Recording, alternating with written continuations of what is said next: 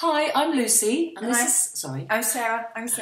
And we've decided we're going to have a little chat about being 50. We've decided to call ourselves the Dragons because we're both that in the Chinese horoscopes, and have a little chat about being 50 on this particular occasion, about travelling with children. Yes. So off you go then. This is Sarah, who's a massive expert in travelling with children. Massive expert. I've written about travelling with babies and travelling with toddlers and travelling with teenagers, and we've both got teenagers now. And I've been doing a lot of research about things like kids clubs, and that they're not popular with children. Popular with parents. They're popular with parents, but they're not popular with children. At any level, at any age. Before, actually, no, children would prefer to be with their mum and dad. Although after the age of 4, they would prefer to be with just mum or dad. They don't want both of them there. But then presumably at teenagers and 15, they don't want either parent there anyway, do they? They want to just hang out with their friends. Well, they do. They do actually, but they just don't want Some you to do. know it. Yes. Right. Well, yes. Well, mine's at home at the moment in bed because he went to an all-night party last night. But anyway.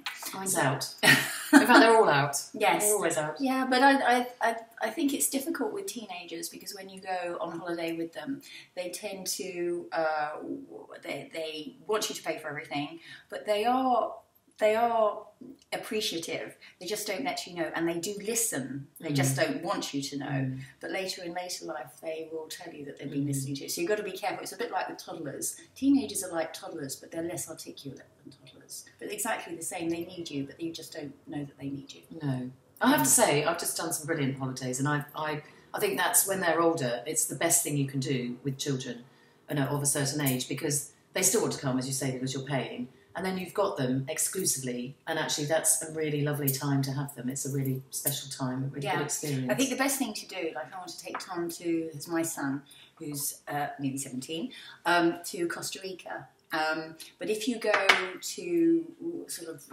Australia, or if you can afford to take them to sort of like the California loop, starting off in LA, driving to San Francisco, then to go into Yosemite and Death Valley and Vegas. Teenagers love Vegas. You know, when I took Tom there, I thought I'd failed as a mother because he thought it was fabulous. Don't they have to be 21 to really benefit from being in Vegas? We couldn't go into. We couldn't really do anything. Obviously, you can't do the gambling. No. A lot of the shows are a bit dodgy, but. What you can do is, walk along the mall. Most of them have seen the Ocean's 11 and 12 and 13 films, so they all know the Bellagio, I think it is. And it's a city of lights in the middle of a desert, and they appreciate that. And seeing Death Valley and seeing the contrast of San Francisco. San Francisco is an excellent city for teenagers. Yeah. It's very trendy, very hip. It's got that very edgy feel to it, and it's an easily walkable city as well. And teenagers actually really like cities that they wouldn't appreciate perhaps when they were younger, and they just go there because the parents went there as well. And back to Vegas, so obviously then you can do the helicopter ride, and you've got the Grand Canyon and stuff as well. So actually now, in hindsight, I think that's somewhere I would like to take my children, because as you say, there's lots to do, even if they can't drink or gamble. That's not a bad thing, is it? No.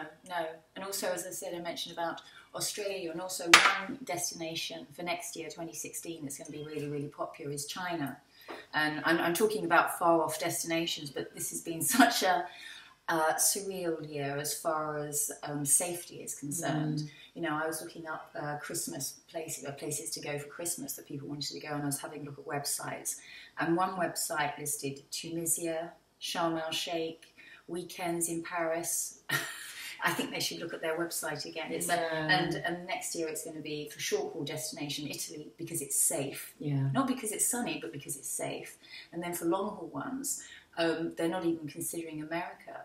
They're thinking about Australia or China. China's safe compared to sort of Oman, but you don't know. There's been so much going on, but teenagers, they're much more aware. They're getting much more involved.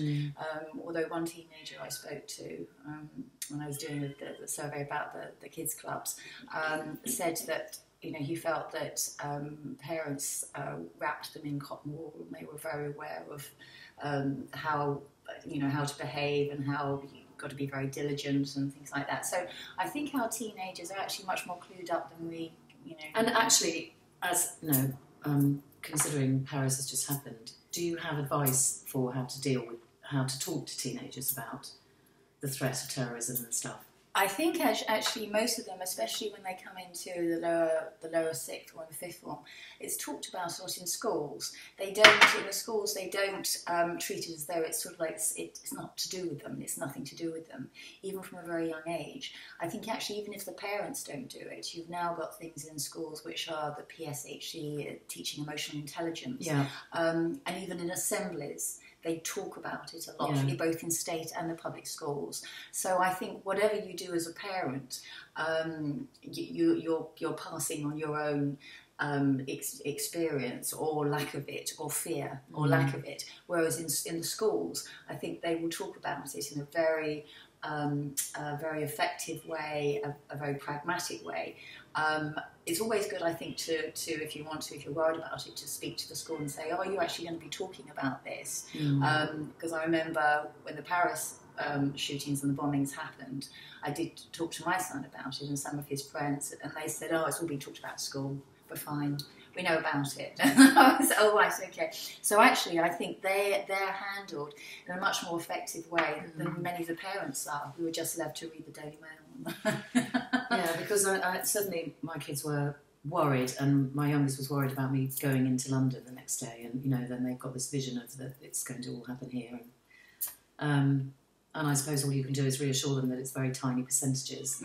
That's it really, and that the fear is what we all need to avoid. Yeah, but it could. The thing, it could happen anywhere. Yeah. I think that's reality. It could happen anywhere. I saw it could happen on the London Underground.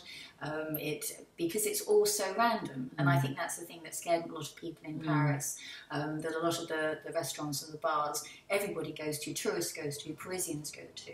Yeah. So it wasn't a case of it was targeting people who are very politically. No, it was soft targets on purpose. So so I think that's what terrifies the kids. And, the shopping centre idea, and as you say, public transport. So, but they also want the biggest bang in terms of publicity as well. So they're going to sort of like, so the softer the target, the more, schools, the mind boggles. But I think if you went like that, with the travel industry this year, I don't know how it survived. Well, obviously it all survives. But recently we both went to this thing called World Travel Market. We're in a World Travel Market. And it was like the elephant in the room, or the elephant in the huge sort of Excel. Yeah. It was because although there were talks about safety and security and what airlines were doing and what tour operators were doing, actually, when you went to the relevant tourist boards, or when you talked to sort of like the tour operators directly, if it was out of the talk, it was though, everything's business as normal, and that's a political discussion to have. Well, actually, no, it's not a political discussion to have anymore.